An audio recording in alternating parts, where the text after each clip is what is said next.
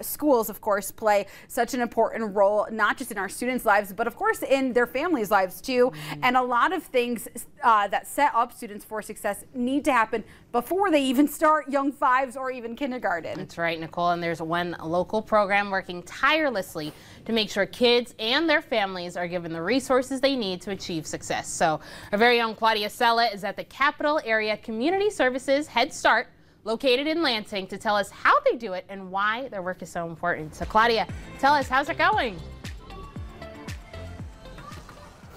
So just to put that into numbers about how many children they help, 23,000 children in Michigan have support from Head Start. Let me repeat that. That's 23,000 families and children being impacted by Head Start. Just how many lives are being changed because of this amazing place.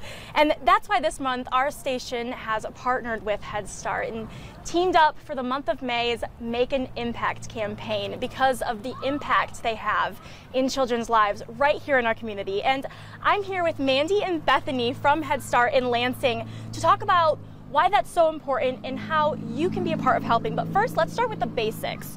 So for those who don't know, who are you and what is Head Start all about? So my name is Bethany Griffin. I am the education manager, and Head Start really is about creating this environment where children can thrive based on the holistic approach of the child. So not just education, but nutrition and health services, and just really making sure that we prepare children for success in school and life.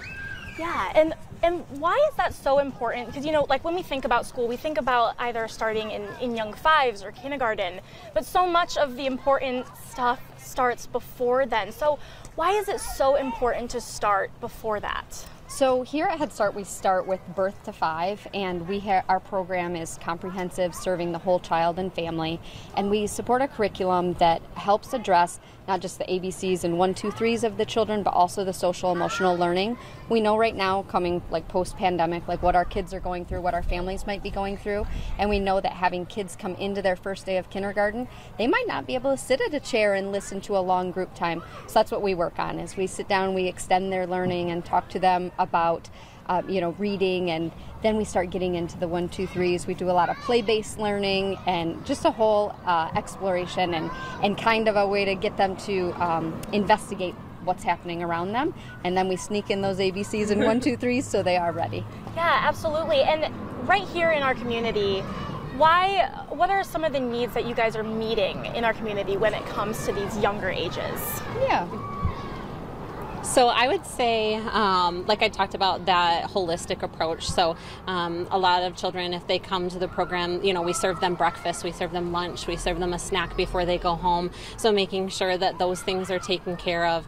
We partner with a lot of great community partners. So we have childcare partners that we partner with, as well as our very own Capital Area Community Services that does food deliveries and that type of stuff. So. That's absolutely wonderful. Well, thank you so much both for talking with me. We're going to actually take it back to the studio now, but stay with us because I will be here. And next up, we're going to talk about how they're helping these students and how you can be a part of that too. But right now, it's time to go back to the studio because it's recess time. Recess, I love that. Thanks so much, Claudia.